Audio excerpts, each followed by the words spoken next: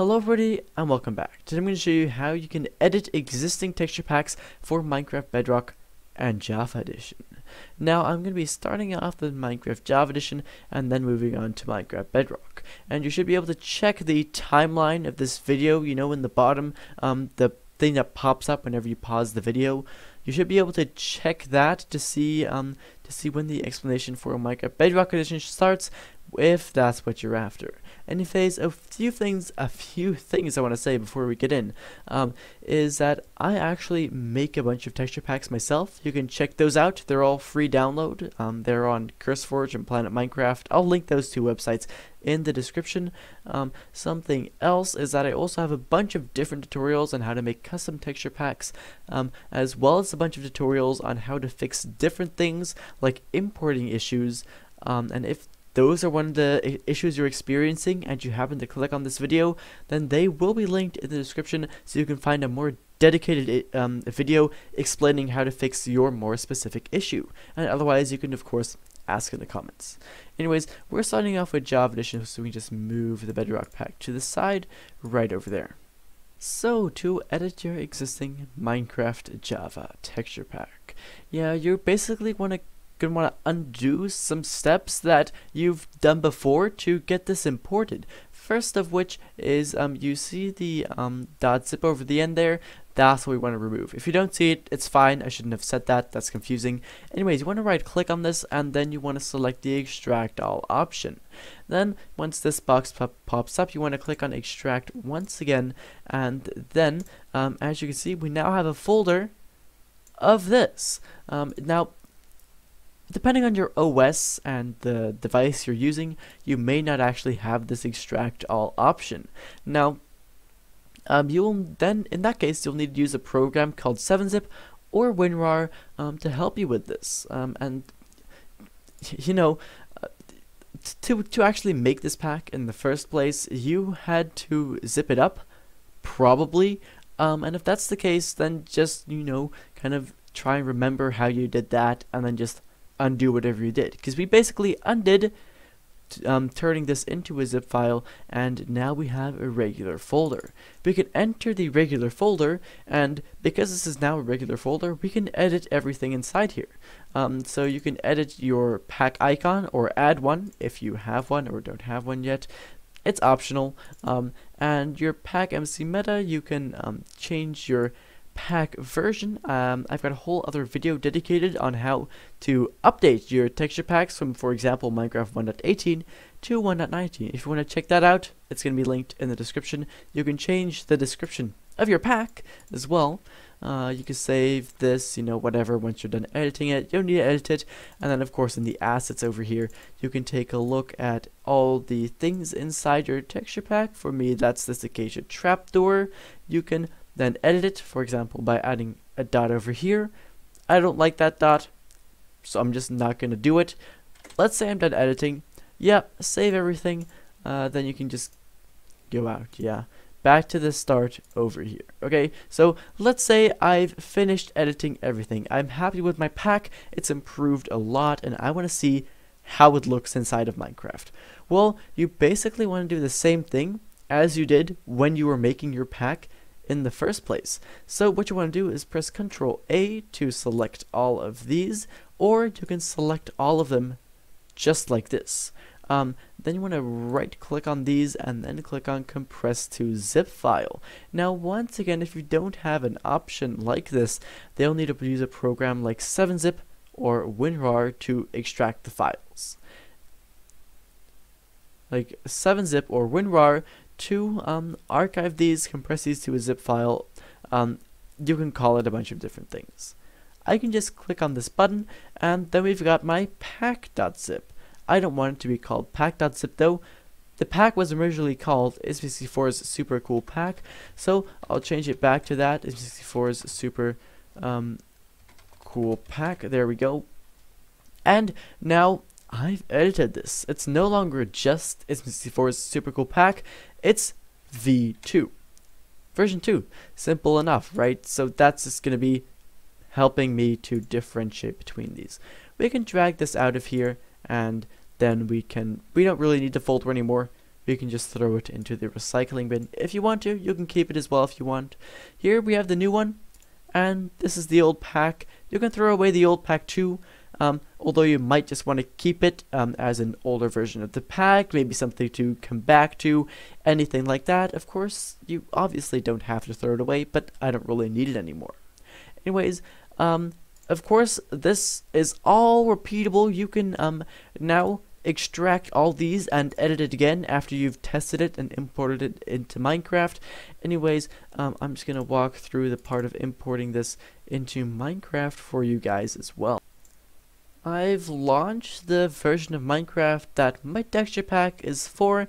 You can launch any version, just whatever version you made your pack for, and then we can just quickly import it. I'll show you guys right over here. So you can open up the resource packs area, yeah, and then you can open up the pack folder, and you can basically just drag it in. One thing you want to watch out for though is, as you can see, I've got a bunch of other packs in here, and if I hover this above these packs, it says copy. Yeah, and what that would do is it would copy this pack into, like, inside of one of these packs I already have in here. Now, it wouldn't cause these packs to break, but it would cause that this pack wouldn't be visible over here. So it's very important that when you drag it in, you see move to resource packs or something like that. Yeah, and then I can just put it in here. I already have one. I could just, replace it. Yeah, so anyways, basically it's in here now. That's what you want to do. And then you can close your pack folder. There you are. Anyways, now scrolling down, we can take a look. There it is. It's M64's Super Cool Pack version 2. There we go. It's so useful I called it version 2. Now I know that it's actually version 2. Cool, right? You can just click on the arrow, and that's going to activate this. One thing, if you still have an old version of this pack, activated or something like that, I recommend that you deactivate the old version to stop it from overwriting this pack or something like that. But this is fine. It's in here and it should be available. Now, if your pack doesn't show up in here, but you did drag it into the resource packs folder correctly, believe it or not, that's actually a very, very common issue. And so I have a dedicated video to that as well. It's really common. You will not believe how easy it is to make mistakes. So you can go ahead and check out that video. And after that entire video, I also even have some more resources to help you out. So it's basically a guarantee that your pack will work. Anyways, my pack worked first try, which is nice, so I can just click on done. There we are, then done again. Now, you can just load up any world that you want, look at your texture pack, test it out, and then potentially edit it again and improve it even more. So now moving on to how to do this for Minecraft Bedrock Edition. Yeah, so here it is. It's M64's Bedrock Edition texture pack. We're going to edit this pack and then re-import it into Minecraft. Yeah, so you want to right click on this, and then you actually want to rename it first off. That's step number 1. Actually, that's that is step number 1. We have a step and a half too though.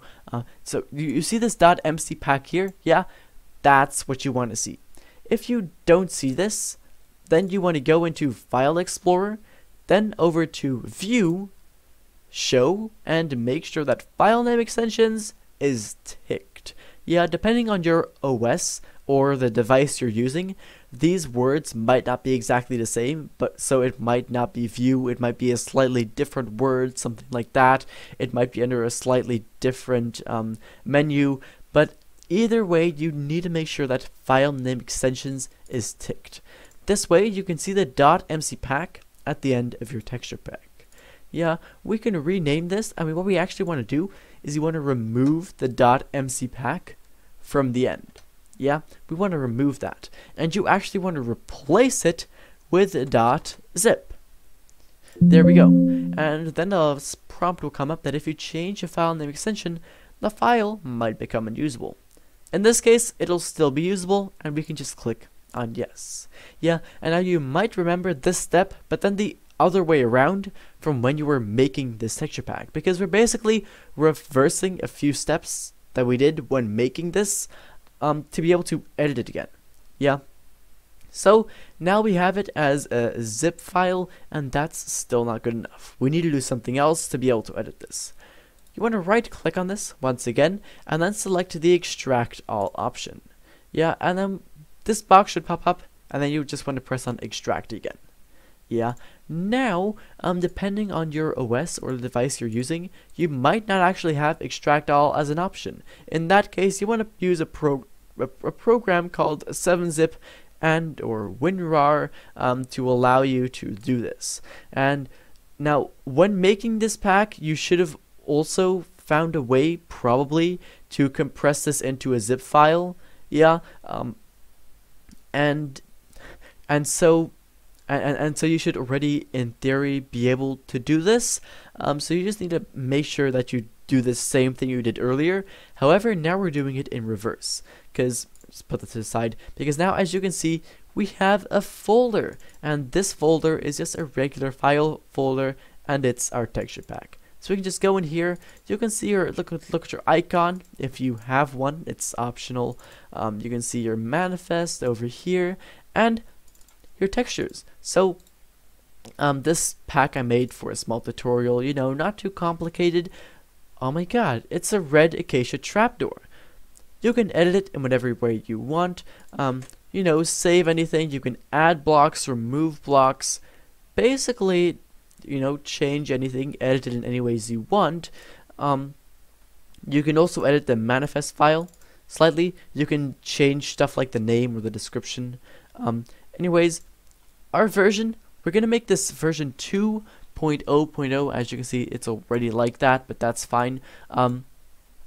Yeah, so version 2.0.0, because, you know, it's going to be version number 2 of this pack. Yeah, pretty cool. You can change this over here, so I can change it to, for example, 3.0.1 if I want to. Yeah, that's fine. You can change it to whatever version you want. Anyways, I'm just going to have it at version 2.0.0. Yeah, once you've changed, edited, done everything you want with this, you can, you need to head to the folder, which if you click on it, you see all these. Yeah, and now that might be a bit complicated if you hear it for the first time, so I'll just say it again. So you want to locate the folder, yeah, and this folder, if you click on this folder, you see these 3 items. Yeah, if you found that folder, then you found the correct folder. Yay! Basically what you want to do is you want to right click on this and then compress to zip file. Yeah, so this is going to be the process of re-importing that into Minecraft.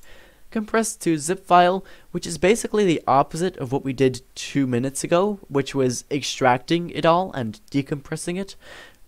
Right? So, resource pack.zip. No, look, it was XM64's Bedrock Texture Pack. You can give it a name. I'm going to give it the same name as before. So, XM64's Bedrock Texture Pack. There we are. And now this isn't just XM64's Bedrock Texture Pack. It's XM64's Bedrock Texture Pack v2.0.0. And, of course, you can call it anything. You don't need to put the version behind it. I kind of like it though, because that way I can differentiate this one between potential other versions of my texture pack. Yeah, so you know, you can just drag this out. You can delete the folder, you don't really need it anymore. If you want to edit this texture pack again, then you can just do the same thing I've literally just done.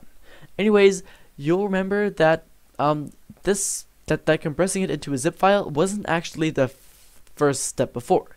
It was the second one. So we still have one more step to go, and that is reversing once again our first step, the first thing we did. Do you remember what that was? Yep, we replaced .mcpack with .zip. So now we want to do the exact same thing. You want to go over to rename, and then you want to remove the .zip from the end. And what you want to replace that with is .mcpack, just like we had before. That is .mcpack. Yeah, then once again that small prompt's going to come up anyways. We know that our file will still be usable, yeah? And then you can just double click on this and launch it into Minecraft, yeah? And you should be good to go after you've activated it. However, I'm going to show you something that might happen and has a pretty big probability to happen once you import it. If you wait for a second, as you can see, import started, and then it's going to say import failed. If we wait a second, there you go, failed to import, duplicate pack detected. Oh no, I've had this pack before. Even though this is a new version of this pack, Minecraft still thinks it's the same pack. So that's an issue. I'm going to show you how you can fix that. So to fix it, you want to go into settings, scroll all the way down until you see storage. Then under storage, you want to go over to resource packs, because that's what these are. Then take a look. Oh my god, it's me64's Bedrock Example Pack, I think the name is. That's the pack I just imported. You want to delete that, just like this. It's going to be deleted permanently. No big deal. Now that it has been deleted, so the old version of this pack has been deleted, yeah.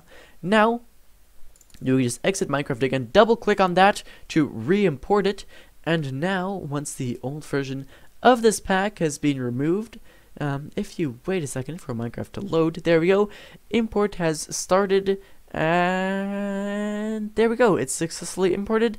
It's me64's Bedrock Example Pack. Beautiful, that's what we just made. Now just to activate it, you can head into settings, global resources, my packs, and then just activate it like that. As you can see, it's now under the active tab. Yeah, now you can just, click on play, head into any world you want, check it out, test it, and maybe then go back, edit it, and improve it even more if you want to. Anyways, if you have any questions whatsoever, because it's texture pack, so it can be complicated at times. If you have any questions whatsoever or anything like that, please feel free to leave those down in the comment section below. However, for right now, thank you guys ever so much for watching, and I hope to see you again in the next one. Bye-bye.